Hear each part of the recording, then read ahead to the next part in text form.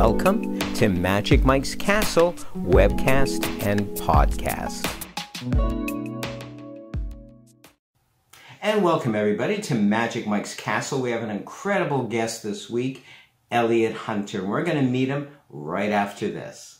Producer and host of his specials on social media based on his magical books of the same name, Dr. Michael, Magic Mike Likey, is also a clinical hypnotherapist and doctor of theocentric psychology.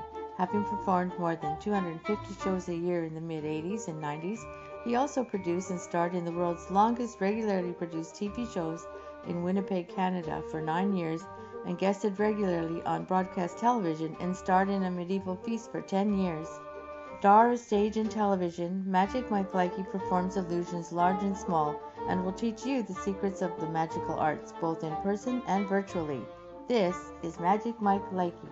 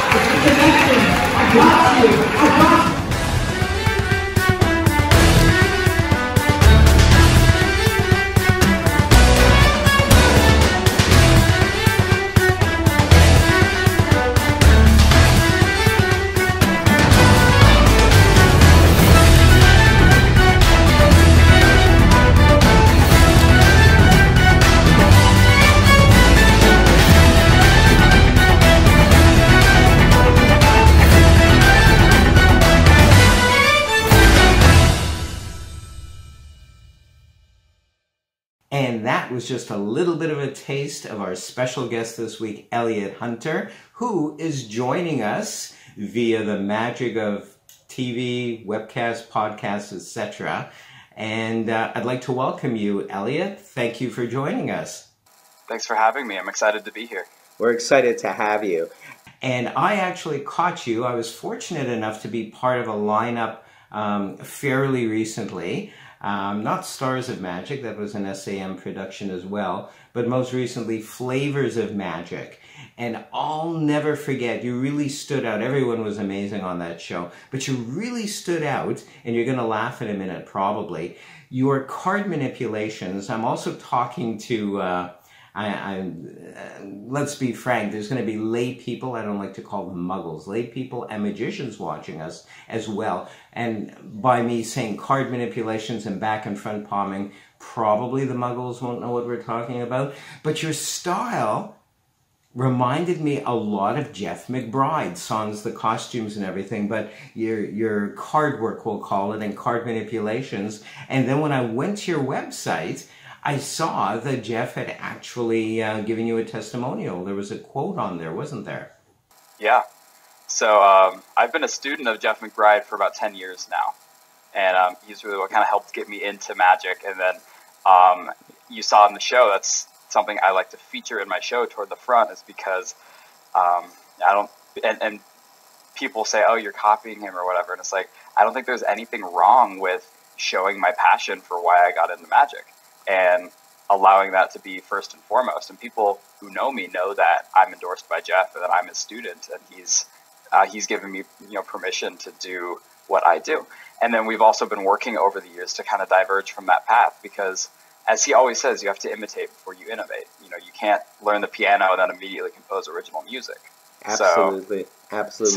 So you start on a certain path, and then you work to diverge from that. And I think you saw that in my set as well, with some of the custom illusions and stuff that I do as well. So, absolutely. But it's my, and it's why I got into magic, and it's one of my favorite routines, because it's what's cool to me. That's what I love doing. I personally don't think you're copying McBride. when I was watching you, it felt like McBride's style, and there's nothing wrong with being, we'll say, inspired by others. Everyone, and I know a lot of people out there, both professional hobbyists and non-magicians, will agree with me on this. I know a lot of people nowadays, they prefer close-up magic right under their noses, but at the same time, everyone, and I say this unequivocally, or without equivoc, which is an inside joke, but the card manipulations, everyone can just watch and be engrossed and pulled in by this. It's almost hypnotic. And in a way, it proves the magician's adeptness at sleight of hand. And that's just a small part of your show. And maybe what I want to also emphasize with you is you're not just card manipulations, which in itself requires a lot of skill. We saw a lot of other things in that show. Did you want to share that with us? Yeah, so I think it's important as you're building a show is how can you make it as unique as possible, even if you're not doing, original cutting edge material. And I mean, while you can do some of that too, I think one of the most important things about drawing a show is to make it personable to you and to tie everything to a story or something that relates the magic in a way that is personal to you, and that makes it a much easier and much more personable when you share it with the audience. So if you pull a rabbit out of a hat, whoop-de-doo. But if you pulled like your grandma's favorite pet from a hat that's been dead for 30 years, now people care about it. Absolutely. As morbid as it sounds. But, if you can create a story, and you watch people like Copperfield, who's been doing this since the 70s. If you can frame your content for a story that is meaningful, either to you or the audience, it becomes much more impactful as real magic versus a superficial, we're going to pull a rabbit out of a hat. Absolutely. And I think that's what differentiates, in many, many ways, magic nowadays versus in the 50s, 40s, 60s even, is that emotional, what I call an emotional hook. And for me, I've been into magic since the 70s, really earlier when I was a little kid. But when I first saw Copperfield tell a story, and it was, for the lay people out there, it was a 4-ace effect. We would call it something else as magicians. But he did on the big screen, as part of his live show and television show, he shared an amazing emotional story and tied it in to his 4-ace trick. And I thought, wow, that's genius. That's really, really cool. And a lot of magicians since have kind of figured that out or jumped on the bandwagon or whatever you want to call it. And it's like, well, you want to have the audience pulled in. You don't want to just have bam, bam, bam, a series of tricks, which can be amazing as well. But even if one or two effects feature some kind of emotional tie or something they can relate to, that, I think, raises your magic up a few levels, a few notches. And one thing, talk about originality. I love one of the things in your show, without giving away anything or too much, you have an applause sign. And I've been seeing that around lately, but you've added your own touch. I don't want to give it away at all, but there's a neat applause sign as part of your show, and I thought, well, that lends a neat, we'll say, comedy aspect. Yeah, so I think it's important to improve upon what's already out there as well and how you can make it yours and unique. So the applause sign was not created by me, but it's I was one of the first people who got the effect when I first came to market, and it's based on an old piece of magic called the milk and light bulb in a lamp, and it uses an applause sign. And then over the years, I've wanted to take this prop, this superficial prop, and make it something, make kind of a character in my show. And what you saw in that show was kind of a snippet of the grand scheme of things when I'm building out for some content that I frankly can't do on the virtual format. But I think it's important to take something that is superficial and then create something unique and special with it that A, is yours, and B, is something that connects to you in a personal way. And so, and then also I think what you saw in that show lends a great moment for comedy. And it was designed for the Zoom format that way to help build the audience up after teaching them how to applaud in a different way. Absolutely. Very And cool. for those who don't know, like in a live theater setting, you can clap, you can put your hands together, and that's great. But performers on Zoom in a virtual format can't hear you. So we use American Sign Language to, we teach people the applause sign in American Sign Language, and B, this way we can see when we're getting applause. And so I use the sign as an illustrative purpose for that. And then the routine's purpose is to build the audience up and tell them how awesome they are for learning a new way to applaud. Absolutely. You've certainly succeeded in many, many ways. I want to talk, when we come back from the break, I want to talk a little bit about what we call virtual magic. Other people can call it Zoom magic or magic for the internet or whatever, in lieu of live performances, and how we've had to kind of bend and kind of compromise in good ways. We'll talk about that with our guest Elliott Hunter in just a moment. Enjoy Magic Mike Likey's animated cartoons, comic books, CDs, and DVDs available from Amazon. He is also the author of more than 45 self-help alternative wellness books, as well as instructional magic books, all available from Amazon. Published in international magicians' trade journals, Magic Mike Likey is a member of the International Brotherhood of Magicians and the Society of American Magicians.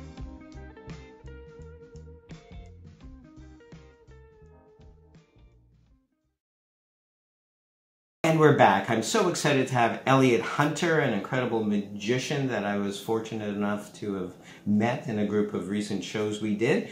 And Elliott, you've kindly agreed to sharing a little bit of magic for us. So we'll have you take it away. Definitely. And in this, I would actually like to share a story, the story of how I first got into magic. You see, I was 7 years old when a magician came to the public library in my hometown of Anacortes, Washington.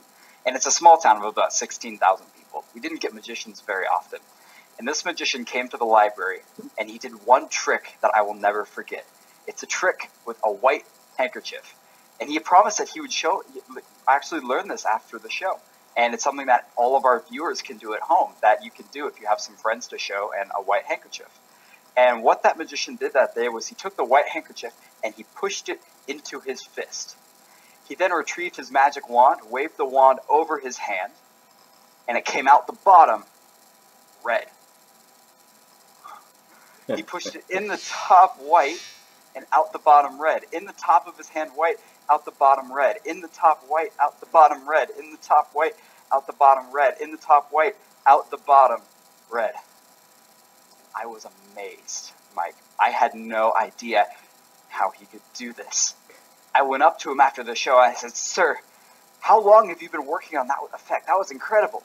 He said, "It's been about 5 years. I've been working on this about 5 years." And I was amazed. And I was like, "Sir, please, you got to teach me. How did you do that?" He said, "I'm sorry, I can't teach you." I said, "Where did you learn?" He's like, "I learned in one of the books in the library." And that's right where I went. I went right to the magic section of the library book, and I learned that there was 2 ways you can do this trick. The first way is to take the white handkerchief, stuff it in your fist, then take a big knife and slit your hand down the middle, bleed on the handkerchief, and turn it red. I quickly learned that's the wrong way to do this trick. The right way to do this trick uses 2 handkerchiefs. The second one in our case is invisible. We'll make it visible just like that. So now we have 2 handkerchiefs. You didn't notice this, but during the break of this show, I rolled the red handkerchief into my hand and held it in a natural position, making sure not to cause attention to this hand. I took the white handkerchief, and all you're doing is stuffing the white handkerchief in the top of your fist on top of the red one. And then you pull out the red one from the bottom. Push it in the top white, out the bottom red. In the top white, out the bottom red. But you never want to do this, Mike. As you can see, and our viewers at home can see, that this looks really bad. No, you always want to keep pushing this in the entire way to make sure that nothing weird happens, and that's always going to be in there. You then retrieve the magic wand and wave the wand over your hand. But this isn't a magic wand, Mike. No, this is a tube of cardboard you get for your pants at the dry cleaners. This isn't even a real magic wand. Our viewers, people believe anything. It's 2 handkerchiefs. It's not a real magic wand. I'm like, this magic stuff is really weird. He did mention to me, though, that day that you never, ever, ever want to open your hand at this point. Because, Mike, if you open your hand at this point, some really weird things start to happen. Whoa. Whoa. And that was my first introduction to stage magic. For those who didn't see the visual at the end, it was kind of a dyed red and white, half red and white silk handkerchief. One big one with red and white on it. Looks fantastic. That is so funny, yet magical as well. And thank you for sharing that, by the way, Elliott. I really, very briefly, as we begin to wind up or wind down, depending on your perspective, how are you feeling about this whole virtual magic thing? Because we may have to resort to continuing in that genre. I'm going to call it a genre. It's a genre already. Maybe for another year or so. So are you digging it? Are you liking it? Are you reluctantly adapting to it? And how do you feel about that? I mean, I know how I feel versus live performances. There's nothing like the energy of the crowd, and one plays off of that. But personally, I also have like 9 years of experience doing television, so and I actually love this genre as well, this virtual magic or Zoom magic. How do you personally feel about it? Yeah, I was really reluctant at first. In March when everything got weird, I kind of crashed with it. I didn't quit magic or anything, but I stopped practicing. I stopped performing because all of these things in my life that made me what I thought made me happy started kind of taking themselves out, and it didn't leave me with a whole lot. And I didn't really have the motivation to move on to the virtual format because I didn't think it would represent my brand and represent me as best as possible. And over the summer, I kind of had a mental shift with that. I saw another performer do a Zoom show that I kind of forgot it was a virtual show, the way he was interacting, and I saw the benefit through that. And I know you do this as well by using like volunteers throughout your show, and I've kind of tried to build this in as well. But being able to remind people that, hey, while this is a virtual show, you get a front row seat. I'm in your living room, and we can be comfortable, and we can be personable together, and not worry about the person sneezing next to us in the theater. We can be comfortable in our own homes and present our shows.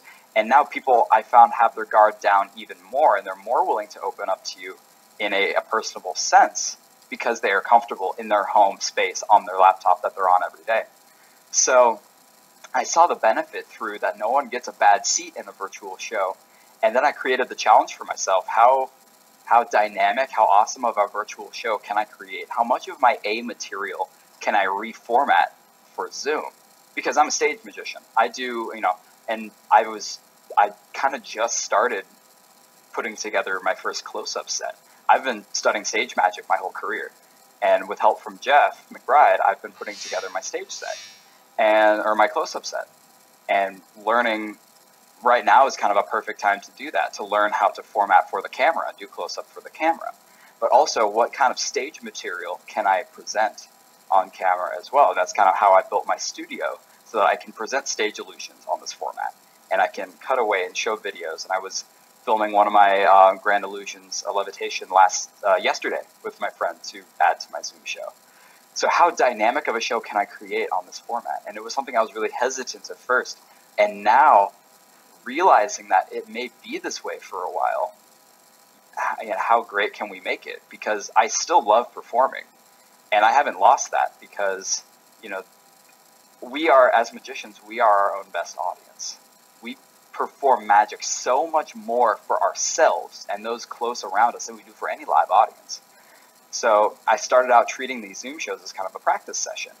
And then once I see the people on the screen, I see the engagement that I can get from people, then we can kind of break the fourth wall and make it a dynamic show. And then, you can still get that satisfaction and you get the thank you emails afterwards. So I think there's a lot of light and a lot of opportunities because this medium also opens so many more opportunities.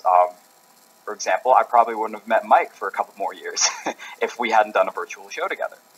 I I wouldn't have been able to do the Flavors of Magic show. I've been doing some other podcast appearances hosted in like India and the Midwest, and these places that it'd be prohibitively expensive to travel and perform out there right now, especially, but with the virtual format, now that opportunity opens up, and you can use this time to connect with as many clients and as many other, high-paying clients and gigs that you can then do once live shows open up. So I think it opens a lot more doors than it closes. Absolutely. But it took me a while to see that. Absolutely. That's one of the exciting benefits to doing Zoom shows, or virtual magic, if you will. And it allows us as magicians to be creative, to be more innovative, to look at our magic, as you were saying, in a slightly different way so that we can adapt it. Personally, I believe it's an incredible time. Who has the time or the resources to schlep to India or to schlep here or there? I can say schlep because I'm Jewish and from Montreal originally. But nonetheless, it's affording us way more opportunities as far as magicians are concerned as well, to catch lectures that we might not have ordinarily been able to catch. Lectures from other pros, lectures from all over the world. So it's actually a great opportunity, this virtual magic, Zoom magic thing. I want to thank you so much for joining us this time, Elliott. How can people get in touch with you? Definitely. I'm one of the easiest people to get in touch with. My website is ehuntermagic.com, first initial, last name.